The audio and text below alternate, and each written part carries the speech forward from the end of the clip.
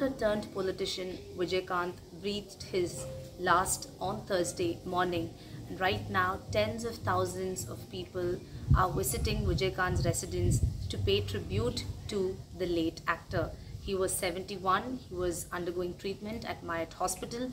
The first bulletin that was issued today said that the actor was tested positive for COVID and was on ventilator support. The second medical bulletin issued a short while later confirmed the death of the 71-year-old, and the last bulletin said that he was suffering from pneumonia and was on ventilator support. Ever since then, Twitter has been exploding with condolence message for the late actor turned politician. As far as the last rites is concerned, his body has now been kept at the party office for fans, party cadre, politicians, celebrities to pay tributes to the late actor, and he will be cremated at the DMDK party office tomorrow evening with state honors. And talking about Vijayakanth's political career, he made his debut in 2005 when he launched his party, the DMDK. In 2006, he won from the Virudhachalam constituency, and in 2011, he turned the tables on by becoming the leader of opposition, pushing the DMK to a distant third.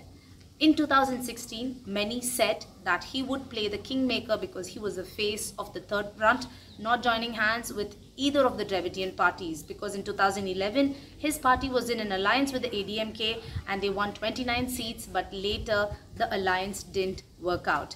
And since then, he's had health issues, and therefore in terms of his political career, the vote share of the party also decreased because he stopped campaigning. He had health issues, so he was not seen much on public platforms, and therefore his wife was leading the political campaign and for the state assembly and the parliament elections.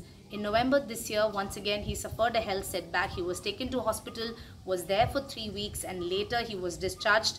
On the 14th of December is when people got to see him one last time attending a political event. It was the party's executive council meeting where Jayalalithaa Vijayakanth, his wife, was made the general secretary of the party.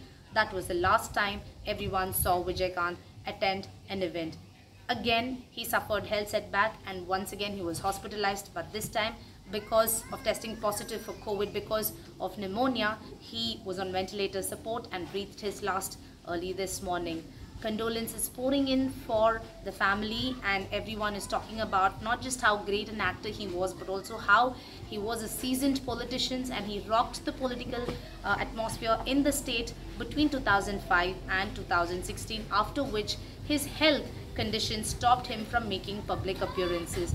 Till tomorrow evening at the party office, his body will be there and people will be paying tributes to the legendary actor and a great politician.